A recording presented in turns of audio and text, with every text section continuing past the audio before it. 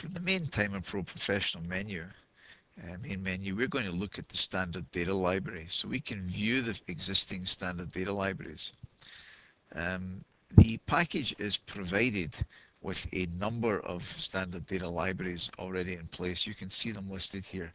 For instance, electrical and electronics. We have data for all of these common tasks here.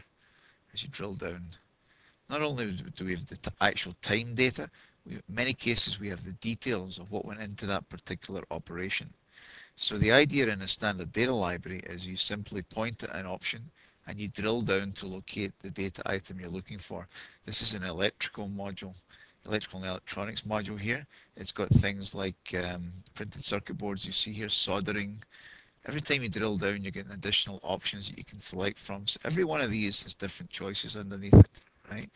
Another module that's very popular would be like the material handling module, because in here we get information for forklifts, pallet handling, pick up one, right, along with the details. Now, if you don't like the value that we're showing you here, 16 seconds, you can change that value because all of this information is actually coming from an Excel sheet. The Excel sheet is called material handling, and the cell in the Excel sheet that contains this particular piece of data is D404. This little number down here is a key number that tells us where the data is in the database. So for instance, if you're doing packing and unpacking, right, and you're doing some container handling, you're packing material, you click down, it's in D1029, and then you can see all the details. So every single module that you see here is available to you to use. Material handling, mechanical assembly, for instance, right? Inspect, visual inspect, surface two sides, different sizes, right? And you can see the coordinates are showing here. Um, we can click out of this. We can actually show you, we went to the material handling. So I'm going to go to the maintenance of this area now, and we're going to go to the material handling module.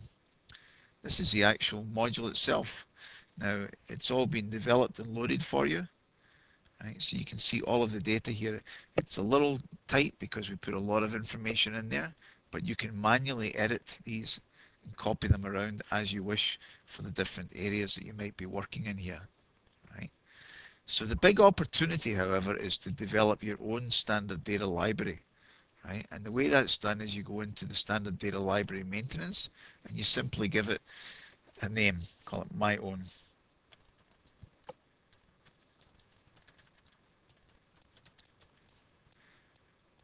Right? And what's going to happen is when you click on that open here, you're going to get a completely blank Excel sheet. And then you can say this could be warehousing. This could be assembly. This could be test. And this could be pack and ship. Right? So it's called my own data library. And here's our data. Under here is where you're going to put your time. So you may say receive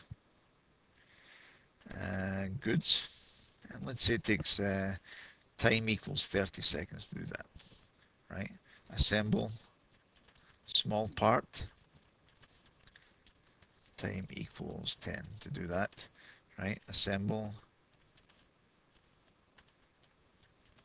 large part. Now this is doing it manually. You're obviously not going to do that. You're going to use the tools that we give you to develop it. So you can test current.